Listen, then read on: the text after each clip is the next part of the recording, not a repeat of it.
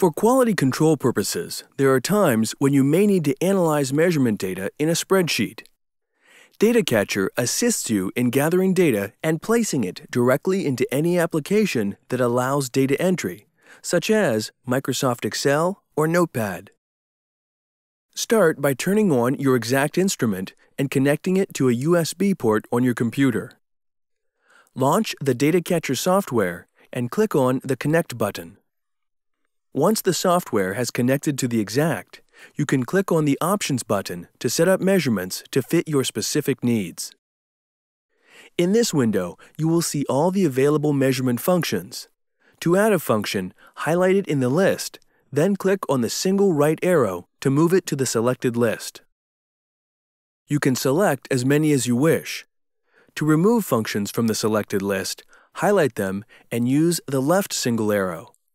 If you want to move all of the functions, you can use the left or right double arrows. The exact supports the measurement modes M0, M1, M2, and M3. In this window, you can select the measurement modes you wish to use. If the measurement condition lever on the exact is placed in the forward position, this list will only show M1. If the lever is placed in the rear position, the list will include M0, M2, and M3 modes. You can place a check in the box of the modes that you require. The next items are for formatting the data into the spreadsheet. You can tell Data Catcher how to move in the spreadsheet after each data entry is placed in a field. The block separator tells Data Catcher how to move in the spreadsheet after each measurement.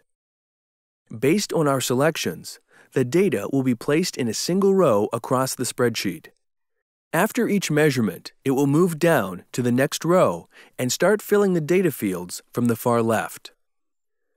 You can choose to have a sound indicate the completion of each measurement, and you can choose to label the data as you import it. When you've configured all of the options, click OK to close the window. You can minimize this window to keep Data Catcher running in the background. Now, launch your data entry application, such as Microsoft Excel. Label the fields as you need them, then highlight the field where you want your first data to start. Start taking measurements. The data will automatically populate each of the fields just as you configured it in the Data Catcher options window.